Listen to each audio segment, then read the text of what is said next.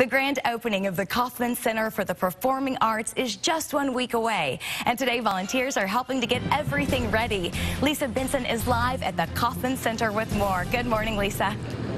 Good morning, Naj. If you've traveled downtown, you've no doubt noticed a huge difference in the skyline as of late. And today, volunteers are getting the entire downtown area ready for visitors who are headed this way next weekend, again, for the grand opening of the Kauffman Center. I'm joined now live with Warren Trainer. Warren, talk to me about today's event and why it is so important to get our town ready for visitors.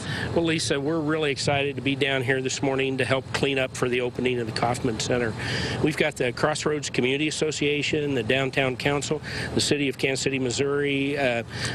All this effort's being coordinated with Christ Community's downtown church campus, and we're really excited to be a part of that.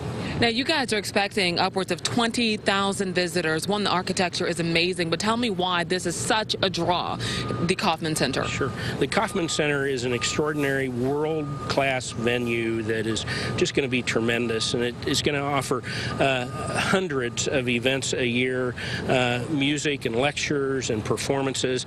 It's really going to put Kansas City on the world map as far as performing arts go.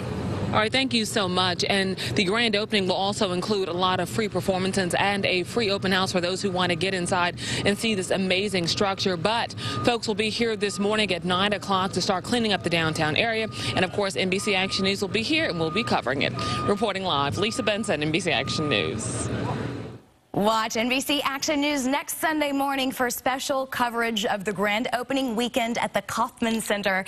That's September 18th, beginning at 8 a.m. right here on your NBC Action News station.